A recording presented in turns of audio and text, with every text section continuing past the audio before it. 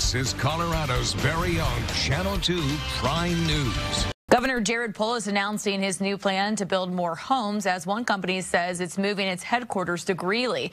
The city says 3D printing construction company Alquist-3D is coming to Greeley. The private company partnering with the city and the state to help home building prices soar nationwide. As they soar nationwide, the business leaders and lawmakers joined by CU's president, who says this will be a unique way to develop and improve education opportunities and create a workforce roadmap. Like manufactured housing, 3D printed housing is also an exciting opportunity to create housing at a lower cost and a faster pace. We know we need more lower cost housing in Colorado, close to where jobs are. Not only will Alquist-3D be an important part of our corporate community, our jobs community, but it'll create important tangible benefits to reduce housing costs in the state of Colorado, which will help power the success of so many other companies as well as our quality of life. This new project will bring 75 jobs to the city of Greeley.